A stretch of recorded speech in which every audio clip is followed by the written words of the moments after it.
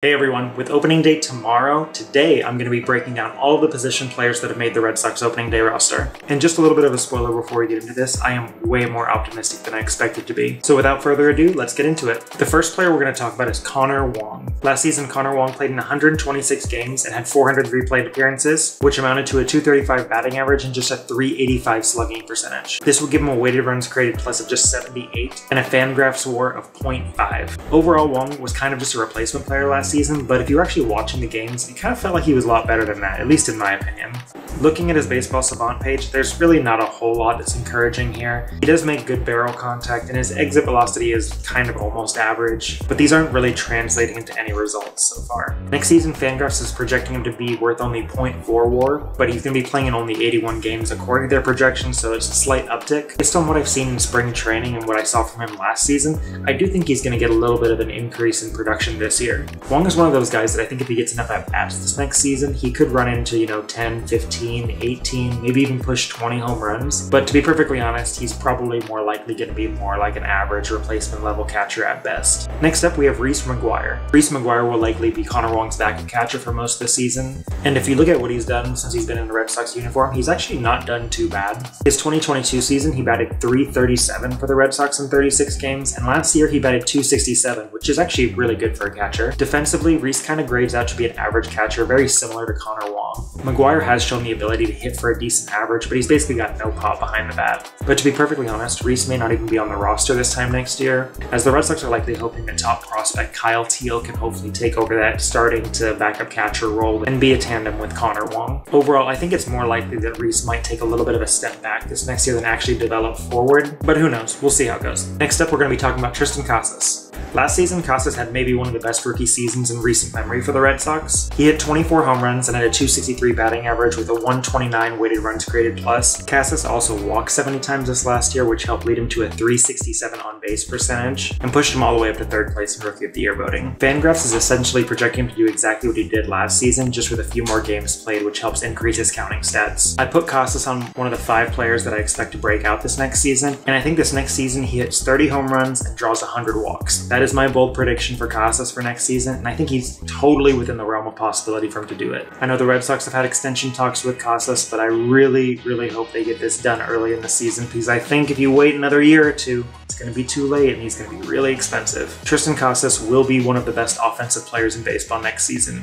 I count on it. Next up, we're going to be talking about Enmanuel Valdez. Last season, if you were watching Red Sox games, Valdez came up and he filled in for a good portion of the season as the starting second baseman, and he did okay. He hit 6 home runs, had a .266 batting average, was a little over league average offensively. Valdez has genuinely one of the worst arms in baseball, which is okay because he's playing second base, but overall he was a defensive liability last year that hurt the Red Sox. Now his bat, on the other hand, his bat is something we can work with. If you guys have been watching Valdez at all this spring, he has been hitting absolute tanks. This spring training, Valdez hit 4 home runs, and if you watched how far any of these would go, you'd be pretty excited for this next year for him.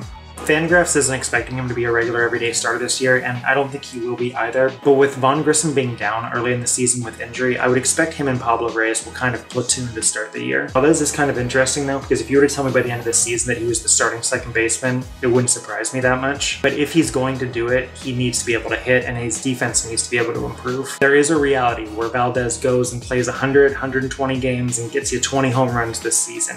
I'm not sure if that's what actually happens, but I could totally see it happening, at least somewhere in the universe.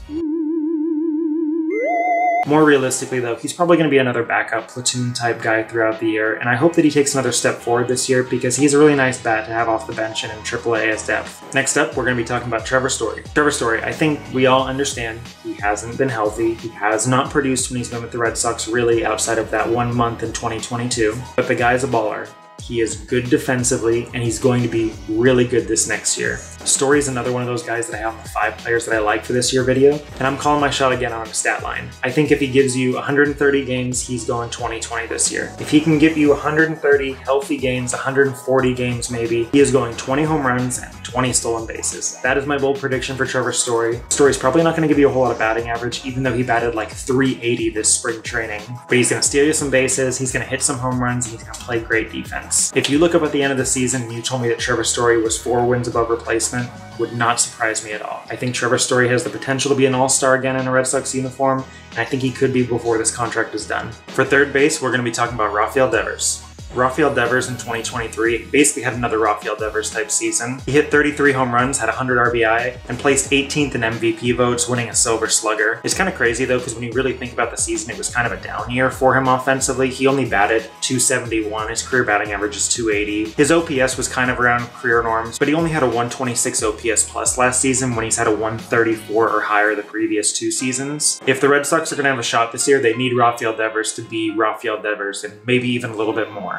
I don't know if this is the year that he's going to take that next step forward, but hopefully a healthy Trevor Story will actually provide some protection in the lineup and maybe get him to that next level that we all know he can. There is a 40 home run bat within Rafael Devers. He has hit 38 before. I think he's going to hit 40 potentially multiple times before he retires. Even though he's been doing amazing in spring training, I really just don't know if this is going to be that year that he takes that leap into being that true MVP candidate, or if it's going to have to wait another year or two for more players to develop and for him to get true protection in the lineup. The Red Sox likely designated hitter this next season is going to be Masataka Yoshida. Yoshida had a really good first season with the Red Sox last year. He just cooled off in the second half because I think he was exhausted. Yoshida played in the World Baseball Classic and he played a full MLB season for the first time ever. That's another like 25 games and they play in the MPB. So this guy last year tacked on like an extra 2 months of baseball plus an extra 40 games of baseball. This is just a lot for somebody to handle in any given season. Even outside of all of this, Yoshida still exceeded my expectations, honestly. He batted .289 and for most of the year he was batting over .300, and he was 9% better in weighted runs created plus according to Fangraphs. Now heading into us acquiring him, the biggest knock on him was his defense, and I gotta say, his defense was as advertised, and I don't mean that in a good way. Yoshida's defense was just about as bad as anybody could have expected, so for this next season it's no surprise that he's probably just going to be our designated hitter. Now hopefully with Yoshida being out of left field and just as a hitter in our lineup, that's going to help him not only stay on the field a little bit more, but provide more offensively. Fangraphs is projecting him to hit 17 home runs and kind of just increase his stats as tick marginally overall, and that's essentially what I would expect from him. Yoshida is also just one of those guys where I would not surprise me if he had one of those blow-up type years where he bats like .320 with 25 home runs.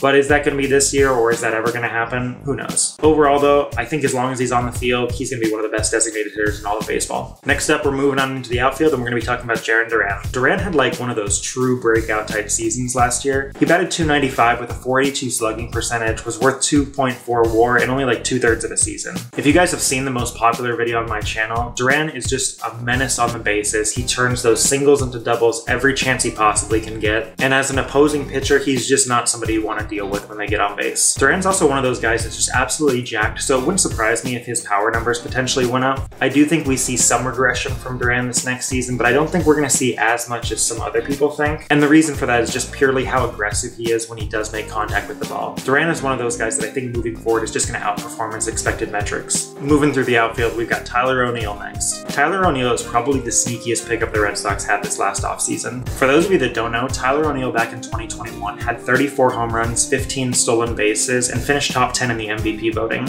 Over the last couple seasons, he's just not been that healthy, but I think that there is still a really good player within Tyler O'Neill. This spring training, he's done really well offensively, and defensively, it is striking to notice the difference between him and what we had with Yoshida last year.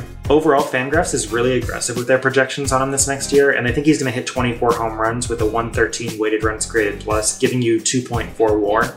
I was trying to think of an optimistic expectation for him heading into this season, and this is kind of what I was thinking, and I'm generally a more optimistic type person. I think if Tyler O'Neill does give you this slash line heading into this next season, you're going to be very happy with it as a Red Sox fan. Next up, we've got Wilyer Abreu. Abreu definitely impressed me last season, and I think a lot of other Red Sox fans can agree. With his first major league call-up last year, he hit .316 with an .862 OPS and had a couple home runs. What was most striking to me about Abreu last season is just how ridiculously hard he was hitting the ball. If you look at his Baseball Savant page, he hasn't had enough at-bats to qualify yet, but all of this is just in red. That is super encouraging from a very young player in their first taste of big league action. During this offseason, I was definitely thinking that there's a timeline somewhere where Abreu goes into this season and he hits 20 home runs and he becomes the everyday starting right fielder. Now that we've gone through spring training though, I don't think that that line's as clear cut for him, as we have Rafaela, Duran, and O'Neill fairly solidified in the outfield. What I do think he's going to provide is a really good option off the bench. I think he's going to give you between 200, 250 at-bats hopefully, and maybe heading into next season he's going to be able to be one of those guys that can compete for a starting job. I know a lot of you guys don't have a great opinion of Chaim Bloom,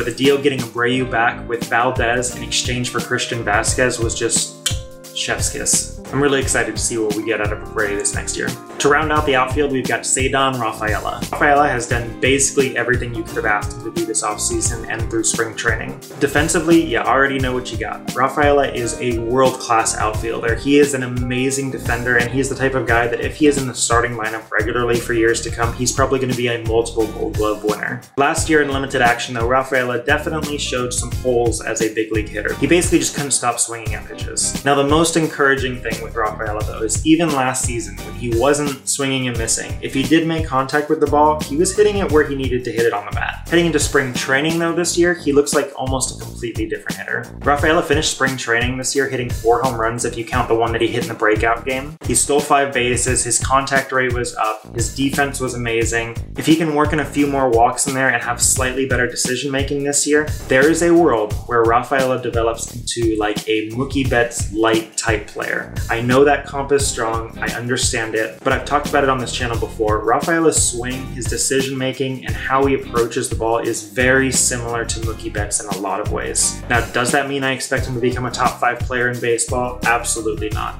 But could he give you a similar type season to what Mookie Betts did in 2015 moving forward?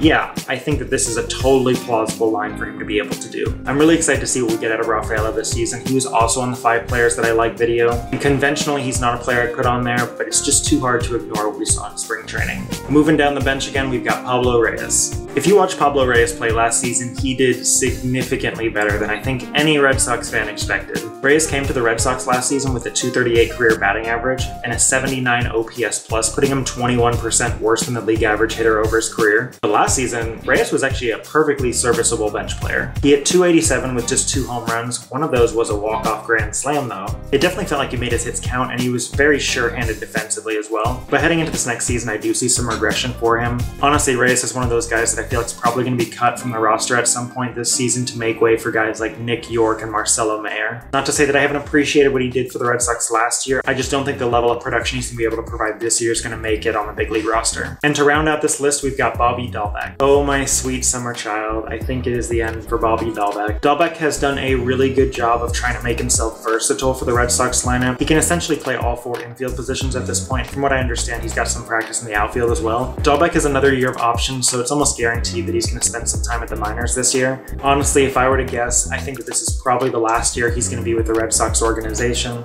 As much as I appreciate all the hard work Dalbec has done for the Red Sox and what he's put in to develop himself into an option as a bench player, I just think this is the last year we're going to see him in a Red Sox uniform. Anyway guys, that is today's video. I will be making another video breaking down the pitchers that have made the opening day roster later this week. Unfortunately, I won't be able to get that out before opening day just because I'm going to opening day with my wife and my mom, which I'll also likely make some content for. Anyway, I appreciate all the support that you guys have given this channel. I look forward to making some more stuff as we head into the year, and I'll see you next time. Bye.